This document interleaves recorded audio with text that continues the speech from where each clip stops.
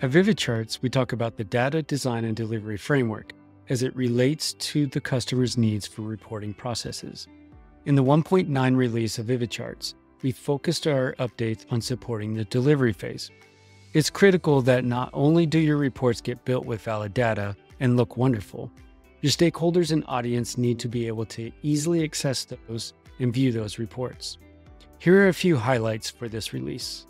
Loop enhancements.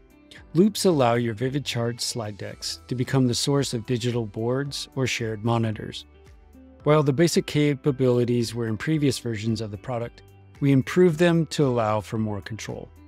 As an editor, you can set up the loop to have defined data refresh period so that your screens are updating with the newest information.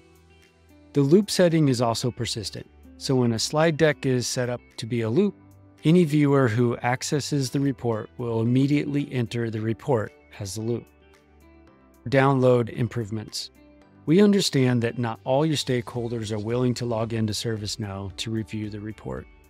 You still need to take your slide deck, executive dashboards, or scaled reports and export them to a format that can be shared. We've introduced PNG export as another option to the previously available PDF and PowerPoint downloads. This allows for each slide to be exported as a single PNG file, which then can be attached, embedded, or uploaded to other means of sharing those high-fidelity reports. We have also given more control over how and what is included on the exported file with our new Advanced Options menu. Scheduled emails. In our 1.8 release, we introduced the ability to send email notifications when a report is shared with other users. We took this feature one step further in this release by introducing scheduled email notifications. The builder can now set up an email notification to be sent out on a regular basis, which includes a link to the scheduled report. These emails can go to any user or group who has view access to the target report. 4. A whole new home screen. The biggest change you will experience in this release is a completely redesigned and re-engineered home screen.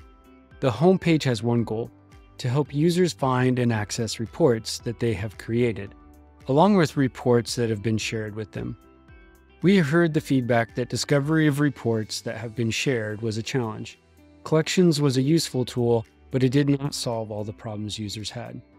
The updated screen has a new reports list that shows my reports, shared with me, favorites, and collections. We have also improved our advanced search experience, which allows better discoverability of those critical reports you need to find. With those updates, we know that the delivery phase of the data design and delivery process will become easier. Enable your reporting practice to have greater visibility and impact. For all the updates and additional enhancements in the 1.9 release, we encourage you to check out the release notes at VividCharts.com.